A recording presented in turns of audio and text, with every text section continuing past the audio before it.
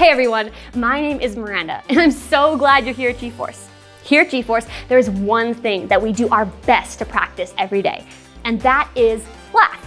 Now, I myself love to laugh while playing video games, while meeting new friends, and laughing at my friends' jokes. But that's not quite the laugh I'm talking about. The laugh I'm talking about is spelled L-A-F. L stands for love. We want to show love to everyone around us. A stands for accept. God made everyone unique and special, and we want to accept everyone the way that they are. F stands for forgive. No one's perfect. We all make mistakes, so it's important we learn to forgive each other. Now, while we love to laugh, there's something else that we love to do here at G-Force, and that is memorizing God's Word. Doing that helps us to learn what He has planned for our lives, and we can become the amazing people that He has made each and every one of us to be. So that means it's time for our Bible Challenge! Hey everyone, I just love all of you, and I love it when we spend time here at G-Force. I love getting to play games with you, and I love when we learn more about God and the Bible together. I love starting a new month. So much love. Do you know what love is? Love is showing others how much they matter to you. I hope each of you know how much you matter and how epically loved you are.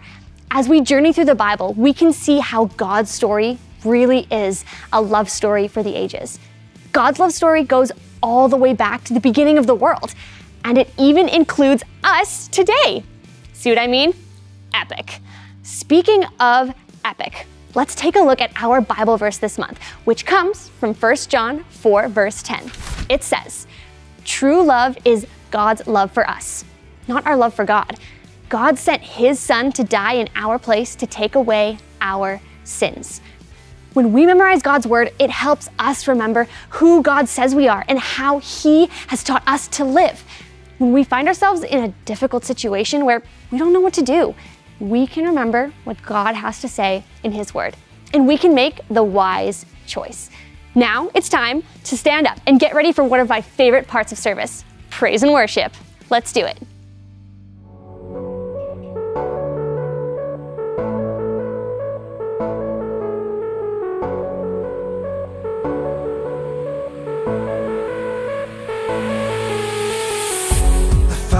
On. I'll hold my ground. I'm gonna crash the lies of the enemy. I won't back down.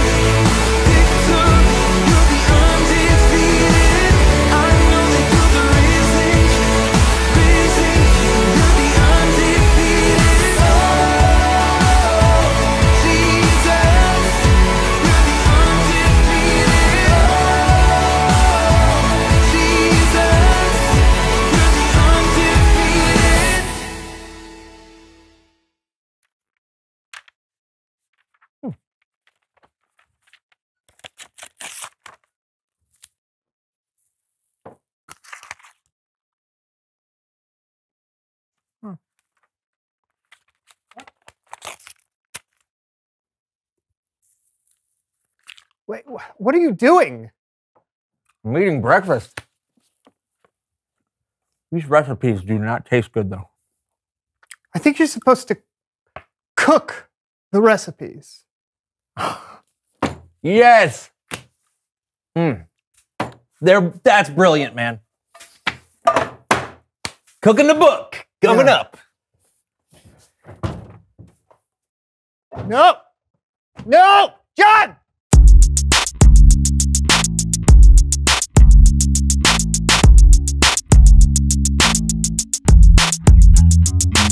Hello, everyone. I'm John. And I'm Brandon, and welcome to the So-and-So Show. Brandon, do you remember those epic adventure books we used to read when you could choose your own adventure? Like the ending would be different depending on what you chose throughout the book? I remember those, yes. Yeah, well, that's what we're gonna do today. Read a book. No, the audience, you all will get to create your own So-and-So show. Woo! That's right. We'll put the different options on the screen, and all of you, wherever you're watching in the world, will shout out your choice.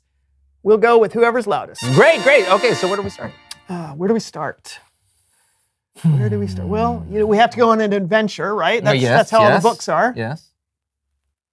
Okay, so the first thing we need to do is we need to point at our lips. Okay, now what do we do? Okay, before you go on an adventure, you need to figure out what you're going to wear.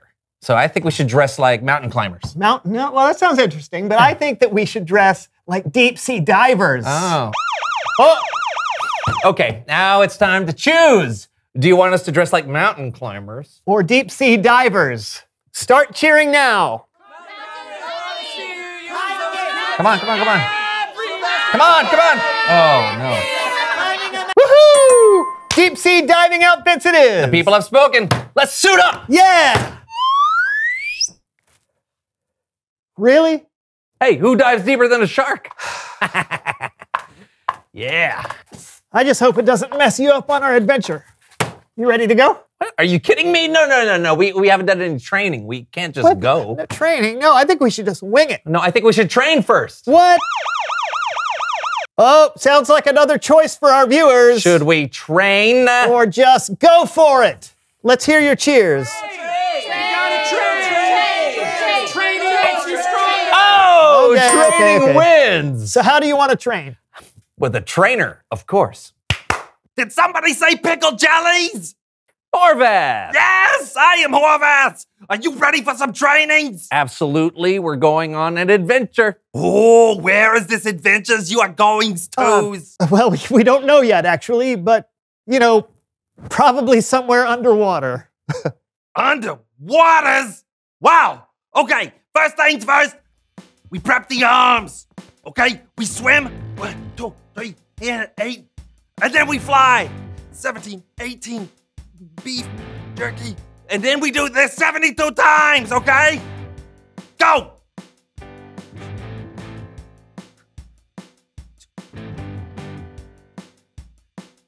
Feel the burn! Not short burn. All right! Good jobs. Next move, the water waivers. Are you ready? Here we go. Grab your nose.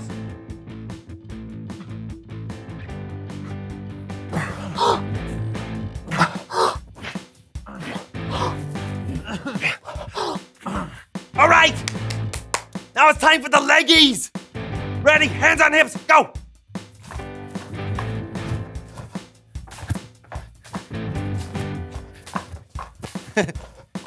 My right brain, left brain, we're communicating.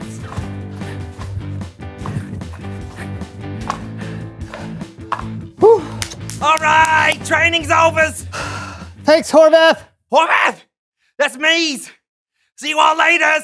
Clap, clap. All right. Well, I think we're ready now.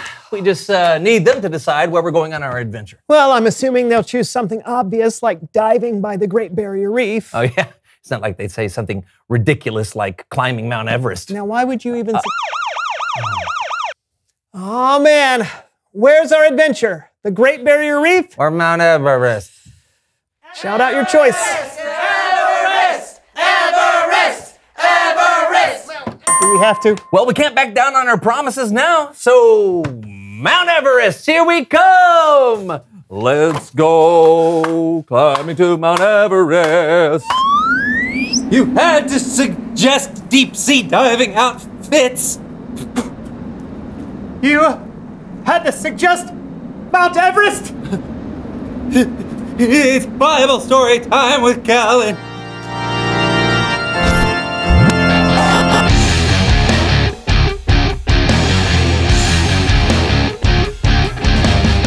Hey, Kellen! What's going on? Oh, where are you right now? Mount Everest? Where are you? You know? I really don't know. You got a story for us today, Kellen? Of course. Today, we're looking at a man named Abraham, or Abram, in the book of Genesis. Now, Abram was chosen to be a part of God's plan to show love to the entire world. And helping me tell today's story is our very own So-and-So Show players. Oh, thank you. Okay, no, actually, helping me tell today's story is our very own So-and-So Show improv troupe. Now, the players weren't given a script this week, so they'll be improvising or making up the story as they go along. And that sounds interesting. Let's give them the benefit of the doubt. The So-and-So Show improv troupe. Here goes. One day, God spoke to Abram and said, "Go from your country, your people, and your father's family. Go to the land I will show you." God told Abram and his family to leave his home and just go, without really knowing where. So Abram had a choice to make. Let's see what he did. Listen, the Lord has asked us to go, Where? everyone. Sorry. Where? Yes, where? Don't know. Well, now what should we do? I don't want to leave. Sarai, my wife, Lot, my nephew, let us build a log cabin on this land and live forever. Wonderful. I love you, Uncle Abram. No. That's not what happened. But I can see how you might think that. Leaving your home to go somewhere you weren't familiar with would be a hard choice to make. But maybe if you had all the information, that would help. So God told Abram to go, but God also gave Abram a promise. God said, "I will make you into a great nation, and I will bless you. All nations on earth will be blessed because of you." So Abram's family didn't stay. Oh, yes. Of course, Lord. We will go, just as you say. I'll start packing. I love you, Uncle Abram. It's this way. Abram believed and obeyed God. Even though they had lived in their homeland for many, many years, Abram took his entire family and their possessions and animals and left for the land that the Lord promised them.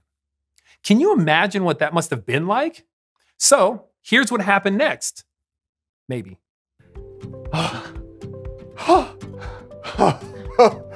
This is it, the land of Canaan. It's beautiful. Come on, everybody. I love you, Uncle Abram. What should we do now that we are in the promised land? 2 words. Dance party.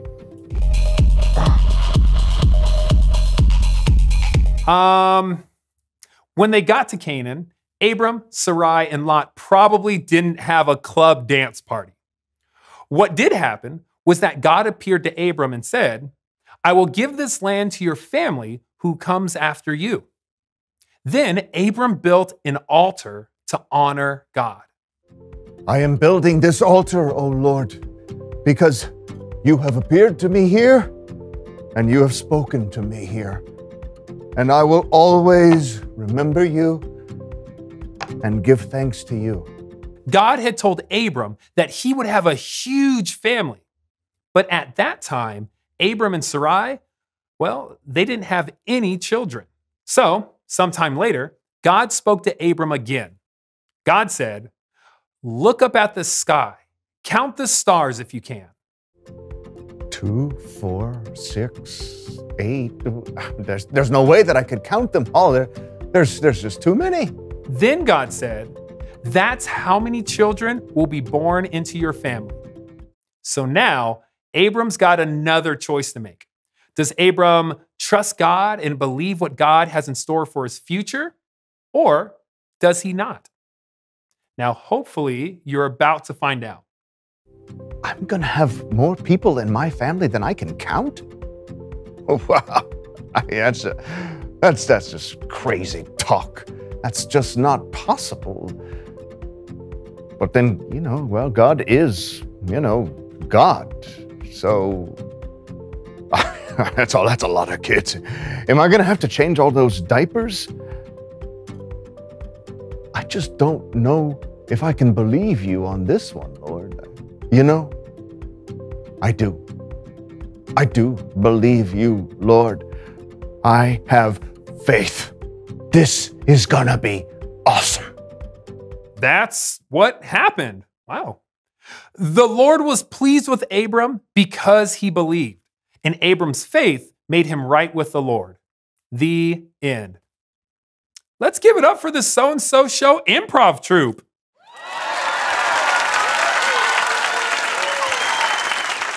That's amazing. God said that the whole world would be blessed because of Abram's family. That's a pretty big promise. It sure is. It was all a part of God's amazing plan to show love to the world. And did God keep the promise? Yes. When they were very old, God gave Abram and Sarai a son. And from that son, their family grew and grew and grew and eventually became the nation of Israel. And many years later, Jesus was born into that family. Jesus was the ultimate fulfillment of God's plan to love and bless the whole world. And guess what? What? We get to be a part of God's plan today, too. Once Jesus gave his life for us, he made a way for anyone who believes in him to be a part of the family of God. Abram's family is still growing and growing and growing as more people believe in Jesus and share God's love with the world. That's amazing. Thanks, Kellen. Anytime. Hey, see, wow, that was an epic plan God had. Yeah, I'll say. Hey, which reminds me, reveal the question. Oh, yeah. When have you made a plan? Yeah, just like God made a plan to love the world, I bet there are times you've made a plan to show love to people you care about. Yeah, like surprising someone with a gift. Or helping a friend out at school. Or celebrating someone on their birthday. Yeah, these are all great ideas. So when have you made a plan? Hey, this was a good show. Yeah. I guess we should wrap up and go home, huh? Yeah, unless you want to go back to Mount Everest. No! Oh, I said it. Go ahead.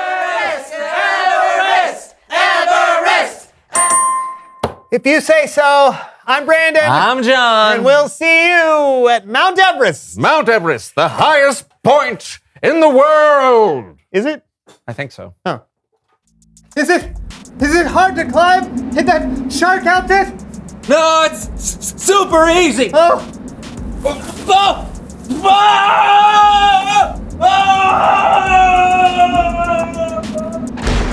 Are you okay? I'm okay. Baby shark! Baby shark! Baby shark!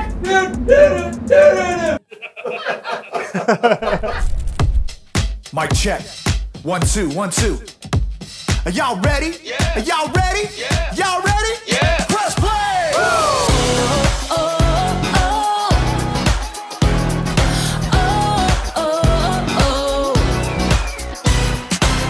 Jesus, we know we belong here because of your love for us that goes on and on forever. Jesus, we know you are with us wherever we go. You're there, we'll always be together. So sing along with me for all the joy he brings. It's going down. Get in the mix. We're not stopping. Get in the The mix. party's hopping. Get in the mix. Everybody say, it's time to press play. Get in the The mix. beat is dropping, Get in the mix. feet are stomping. Get in the mix. Everybody say, it's time to press play. Oh, oh, oh. Press play, Oh, oh, oh. press play. Jesus, we know we belong here because of your love for us that goes on and on forever. Jesus, we know you are with us wherever we go. You're there, we'll always be together. So sing along with me for all the joy he brings. It's going down. Get in the mix. We're not stopping, Get in the the mix. party's hopping. Get in the mix. Everybody say, it's time to press play. Get in the The mix. beat is dropping, Get in the mix. feet are stomping. Get in the mix. Everybody say, it's time to press play. Oh, oh, oh. Press play, Oh, oh, oh. press play, Oh, oh, press play, oh, oh. press play. All right, all right, all right. We're gonna break it down one time, y'all. You gotta sing it out with all you got. Y'all ready? Come on, come on. Clap your hands like this. Have confidence to get in the mix. Clap your hands like this. Have confidence to get in the mix. Now clap your hands like this. Like this. Have confidence to get in the mix. Now clap your hands like this. Like this. Everybody get in the mix. Get in the mix. We're not stopping. Get in the The mix. party's hopping. Get in the mix. Everybody say, it's time to press play. Get in the The mix. beat is dropping, Get in the mix. feet are stomping. Get in the mix. Everybody say, it's time to press play. Oh, oh, oh. Get in the mix. Press play, Oh, oh, oh. Get in the mix. press play, Oh, oh. Get in the mix. press play, Oh, oh, press play. Maybe you're listening today and you're wondering who this God person is that we're talking about. If that's you, I want to tell you that God loves you so much that He wanted to have a relationship with you. That's right, the creator of the universe wanted to have a relationship with you. But you see, there was a problem. We all have sinned. Now, sin is the unkind and wrong choices that we make. And that sin separated us from a relationship with God. Think of this sin almost like chains or handcuffs that were keeping us away from God. But God had a plan, and He sent us the best present ever. His only Son, Jesus, came here to live in this world and live a perfect life with absolutely no sin. That's right, Jesus never made a mistake. And He loved us so much that He went to the cross, and He died and came back to life to forgive all of us. And because He did this, we are forgiven for all of the sin that we'd ever do in our lives. Now, it might help you to think about it like this. When Jesus died and came back to life, He became the key that unlocked those chains that sin had put us in. Because of what Jesus did for us, we no longer had to be separated from Him. Jesus did this because He loves us so much that He wanted to have a relationship with us too. But you know what? He won't force His way into your life. You get to make that choice. And if you've never asked Jesus to come into your life, you can do it in 3 easy steps. We do it like this: A, B, C. The first is to admit. Admit that you've sinned and made mistakes. B is believe. Believe that Jesus is God's Son and that His death and resurrection paid for your sins. And C is to choose to live a life for Jesus. When you choose to start a relationship with Jesus, He goes with you everywhere because He wants to make sure that you live the best life ever. Now we're gonna pray all together, and if you wanna begin this relationship with Jesus, all you have to do is repeat these words after me and believe it with your heart. Dear Jesus, I want you to come into my life. I want to be your friend forever. Forgive me of every mistake that I've made. I choose to follow you for the rest of my life. In Jesus' name, amen. That is so awesome. You know, if you made that choice today to start a relationship with Jesus, don't keep it to yourself. Tell an adult in your life, because that is the most incredible choice that you could ever make. And you know what? When you've told that adult in your life, ask them to email us at kids@springschurch.com or reach out to us on social media, because we would love to give you a Bible and tell you a little bit more about that choice you made. Also, ask that adult to subscribe to the Springs Kids YouTube channel to make sure you can keep watching these lessons and learn more about God. Well, you know what? I've had so much fun here with you guys. I can't wait to see you next week.